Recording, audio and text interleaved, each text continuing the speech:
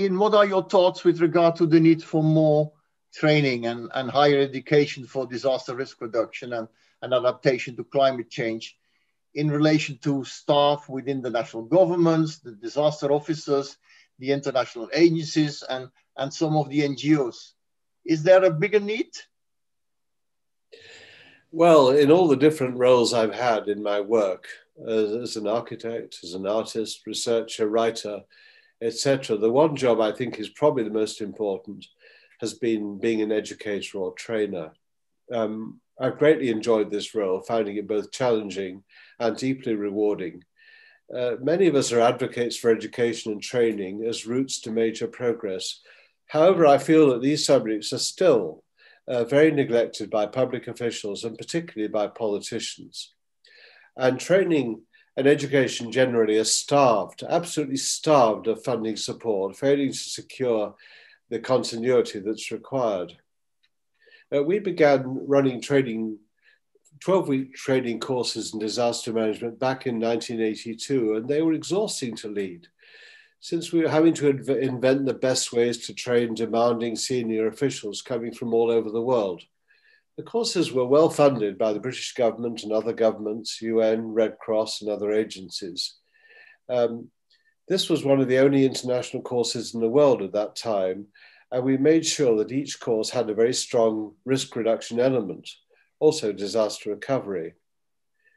We found it quite hard to know what to put in these courses, but we take the participants to visit UK disaster or hazard sites where the risks were minuscule compared to what they'd been exposed to in their home countries, such as China, etc.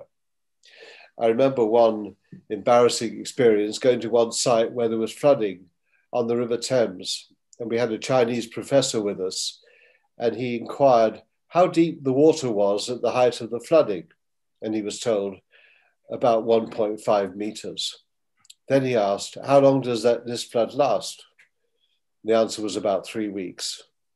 After a long pause, he responded, in my country, we just totally ignore this problem. He then described the tenfold increase that they had to cope with in the floods he managed in China. So I suspect that some of the students must have thought that the UK wasn't a particularly ideal place for such courses. But we certainly introduced them to concepts of risk reduction, and that built up a whole international community of potential activists. If you compare, for example, a typical disaster management official working for an NGO or working for a government or a UN agency, he might get no training whatsoever on this subject in his or her entire career. That's not unusual. There is an exception, though, for staff in emergency services who normally receive ongoing training as a regular part of their work. Now, if you compare this disaster official with an airline pilot who's trained initially and continually, where they're required to go through continuing professional development, CPD, every 6 months or so, and through this ongoing process, they're brought up to speed on what's happening. And they cannot remain as an active airline pilot without having these regular upgrades to their knowledge and working practices. Now that pattern, alas, is totally different from disaster risk management field, and yet lives depend on the capabilities of both airline pilots as well as disaster managers. And I believe that the neglect of training requirements for all public officials working at every level in the disaster field remains a source of great concern, still to this day. And the other aspect of training relates directly to disaster risk reduction. And here's something which I think is particularly important. If you would build a flood protection measure now, in 2021, any project will reflect the technological limits of 2021. It can't go beyond that. It can't go into the technology of 2025 because that doesn't yet exist. But, and here's the important point, if an official is trained well or undertakes a higher degree, that person will benefit from that early investment in, say, 10, 15, 20 years ahead in their career. So any significant training in education is investing deep into the future, and that's what makes it so unique. So therefore, you would imagine it would get a kind of priority attention, but that doesn't yet happen. I'm not quite sure why, but I think it could be that politicians like to cut ribbons on new projects. They like press coverage with photographs and films of tangible projects. It's not easy to cut a ribbon of a training course or make a film of investment in PhD research. So it may be this lack of political visibility that's the problem. Maybe that's the reason for the neglect. I supposed when we set up a training program in disaster management, I wrongly assumed it would be maintained over time with inevitable adaptations. Our Oxford Polytechnic Oxford Brookes course ran from 1982 to 96. It was quite hard to keep it up to date, but we managed to keep reinvigorating the course to meet the changing needs of participants being trained in this rapidly developing subject. But when I left as course leader, the course disappeared. And it also disappeared in other places due to other leaders leaving. For example, we had a strong international training program in place for Tier Fund's partner organizations. And in my colleague, Mike Wall, we had a brilliant leader. Mike ran courses with me in Africa, Asia, and Latin America. And we both believed we'd established an ongoing training program. But alas, when Mike left Tier Fund, the training also left. Sadly, these courses were often just one person deep, that of their leaders or instigators. They never became institutionalized, despite the reality that training needs to continue and also to expand. Looking back too, there was an excellent initiative in the 1980s called DMTP, Disaster Management Training Program, and this was set up by the University of Wisconsin under the leadership of Don Schramm and Paul Thompson. The program was an extraordinarily enlightened joint initiative by UNHCR and UNDP. And I recall attending various courses in Wisconsin, etc., training of trainers. We had them in Wisconsin, Bangkok, and in Manila. It was an ambitious online program was devised with it, and the training guidelines were pure state-of-the-art, brilliantly written. But after a few years, it all collapsed abruptly due to a change of priorities within the UN agencies, or perhaps training had just ceased to be a fashionable funding priority. And at present, in 2021, there is a UN organization called Capacity for Disaster Reduction Initiative, called CADRI, a global partnership designed to complement in-country expertise in and beyond the United Nations system. I just hope it will survive and not suffer a similar fate to DMTP. Perhaps I can return to one key aspect of training. I recall a memorable disaster field visit in one of our courses in the 1980s. We took a group of about 12 participants to Tewkesbury. It's a flood-prone part of Britain. The group included the Chief of Disaster Risk Planning in Nigeria. We sat down in this room with the chief engineer at one end of the table, and he described the flood problem in Tewkesbury. And he spoke about the fact that he'd made some very, very big mistakes. He then proceeded to describe how his staff had inserted poles beside the river, indicating the depth of water. And this was to guide motorists along roads where there was very shallow flooding. However, in the recent severe floods, the roads were inundated with very deep floodwaters, up to 2 meters in depth. And several cars narrowly escaped being swept away by cascading flood currents, unaware of the depth of water. Our speaker then described how he rectified his mistake by marking the poles with numbers indicating the water depth. And then he proceeded to describe one mistake after another and the positive steps he took to make improvements. The next day, we were back in Oxford in our classroom.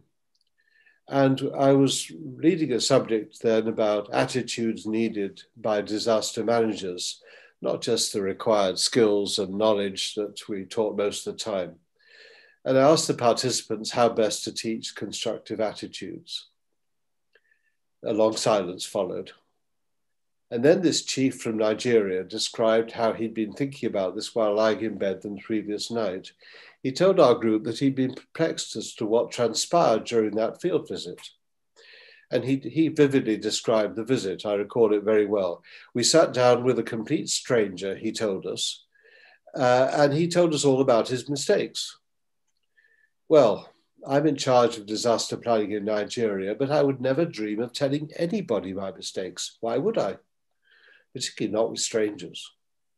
I might tell my wife, but nobody else. He then described how he pondered why this engineer had shared his failures with us. And he reflected that he did not do this to show off, but rather to share his mistakes and the lessons he'd learned for our benefit. And his final words were on the lines of, I began to realize yesterday that I need to learn a lot more. I need to be a lot more open. And one thing I'm learning from you and this course, Ian, is that we don't have to be so protective about our knowledge. And in future, I'm going to share my mistakes and lessons with my staff. His words came as a surprise to me, and I had no idea this learning was happening as a result of the visit. But this man picked up something important for his own situation, and it probably stayed with him for the rest of his professional life. I guess that's why I'm so enthusiastic about training. And you also learned a lot yourself during those trainings from the colleagues in developing countries, I presume. It was a two-way experience. In hindsight, bringing all these people from different countries all over the world to Oxford, was this the right approach? Or would you be more in favor of working in country in terms of training or supporting a regional training setup so that people would know the context better? Yes, I was gaining from them all tremendously as they shared their experiences, and that particularly happened with in-country courses where they were familiar with local contexts. I agree with you totally, Bruno. Mid-career training is best held in-country or within a given region with hands-on active training tasks such as visiting sites, particularly post-disaster recovery sites, and placing participants into decision-making roles using disaster simulations. As I reflect back, we watched that change of venue happening towards in-country training during the 1990s as countries rapidly developed their own capacity. I remember an amusing experience with an Indian minister with responsibility for disaster management when he asked to meet me during a Delhi conference where I was giving the keynote address. So I went along to his office where he was sitting behind a huge desk. And he said to me in a rather angry voice, I've asked to meet you because I want to ask you a single question. I want to know what skills are needed in disaster management which we do not have here in India. Well, I pointed out that in India they had all the skills needed in abundance, to which he then asked, in that case, why are you here? I told him with a smile on my face that I was here because he had invited me. He was obviously unaware of that. Gradually, consultants and trainers from Europe, North America, Australia, including ourselves, were being replaced by highly skilled people from Asia, Latin America, and Africa. And this was a positive development. I'm a great believer in horizontal learning about disaster recovery and creativity. And one of these exciting rewards in running training courses is when horizontal learning between participants actually occurs. Suddenly, a participant takes initiative by absolutely electrifying a course. It all comes alive. I remember we were running a course in the early 1983, I think it was. It was about disaster recovery, and somebody came from the Red Cross to speak to us. He put a slide on the screen. These were the teaching tools of our day when we had overhead projectors. And the slide declared that the aim of disaster recovery is to restore normality. As always, people were writing down what was on the screen, and there was a sudden shout from the back of the room. I protest, I protest. Would you please take that slide, put it in your briefcase and never show it to anybody again? Well, the lecturer was obviously a bit taken aback by this intervention and said, what is the problem? And a nurse from Jamaica responded, you've just said that the aim of disaster recovery is to restore normality. Well, I live in Kingston, Jamaica, where people live in cardboard boxes. That is their normality. And do you really want to tell us to put people back in cardboard boxes after a disaster? Of course not. You've got to make some steps forward. You've got to secure improvements. Disaster recovery must never rebuild the vulnerable status quo. It was a just fantastic moment. Since the whole course was set alight, it was just an amazing moment. As everybody talked about this on buses and evening receptions while we were going here and there, they all remember, I'm sure they remember to this day, that reaction that came. I can also remember another exciting exchange. We were running a training of trainers course with many policemen attending. The topic of the day was concerning basic requirements for emergency managers. And they were all listing various items that were being written up on flip charts. One item concerned the need for emergency staff to be familiar with what they called standard operating procedures, SOPs. I was chairing this particular session, and I said at the end of the session, right, what's missing from your lists? Nobody could think of anything. And so there was a long pause. I said, well, I can think of one word that seems to be missing, and that's the word creativity.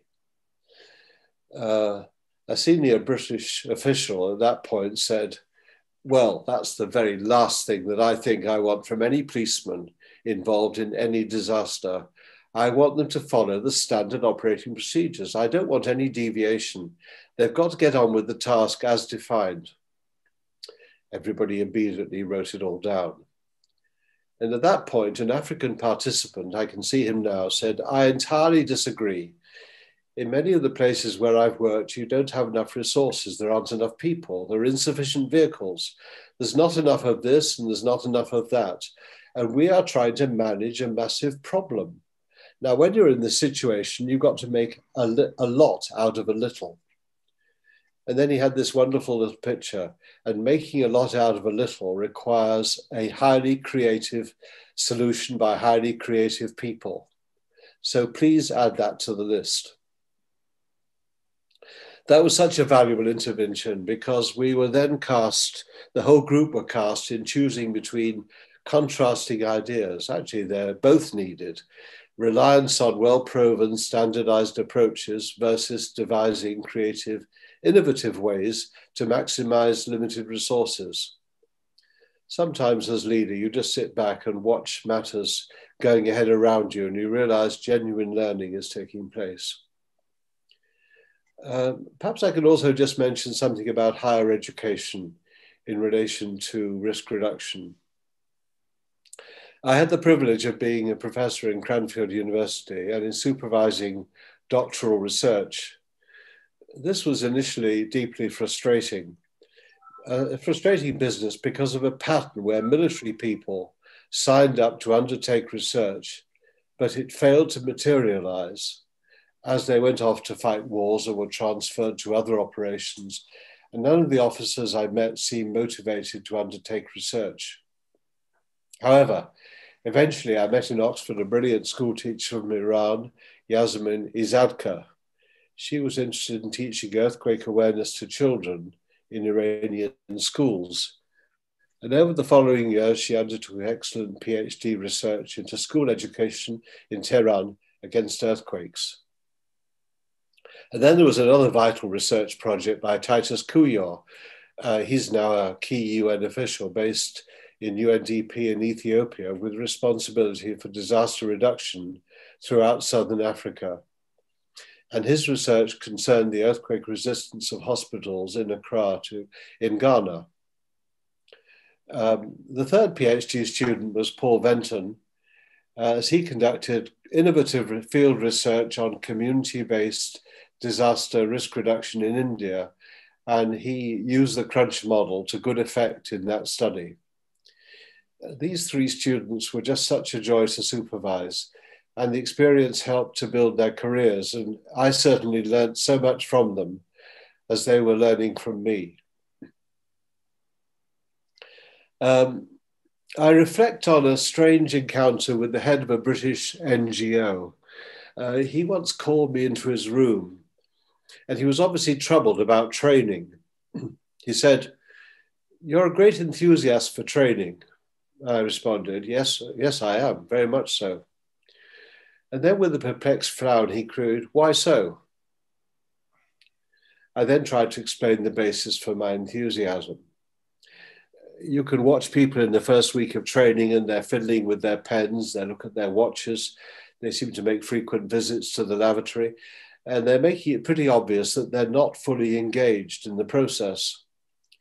But often, very often, after about 2 weeks, you can see their concentration rising as they become active and they begin to argue, they debate, and suddenly you realize the subject is captivating them.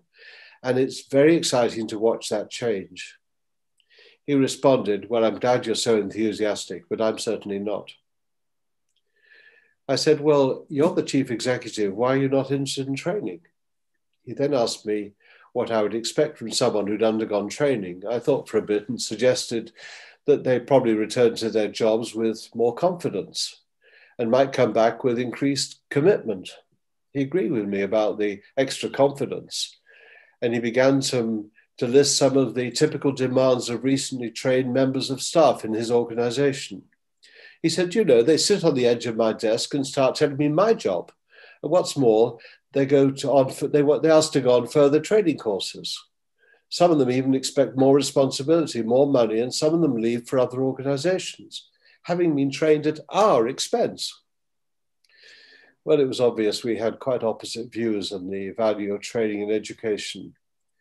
And I recall saying to him that I regarded these negative consequences that he was listing, what seemed to me like symptoms of a very healthy organization, since these people were obviously growing in confidence and maturity through the training courses they'd been on. As we concluded the discussion, I had the impertinence to suggest that he had achieved the position of CEO because people had invested in him throughout his career in past years. And all was being asked of trainers and trainees was that the similar process went on. And fundamentally, the agency he led wasn't just about development in Botswana or Bangladesh. It was about his own office, about helping staff to grow within his own place. So in conclusion, I'd love to have the opportunity to reinvigorate training. And if in my last years, I'm now 80, and so if there could be an opportunity of trying to set up some kind of a short, sharp task force of people who could actually act as a catalyst to re-energize training in disaster risk reduction, I'd be absolutely thrilled to play a part in such process. By the way, I'm not 85, I'm 84. I made a mistake about that. Have you done already some online training recently, Ian? Not much. I'd like to do that. I don't quite know how that could be done.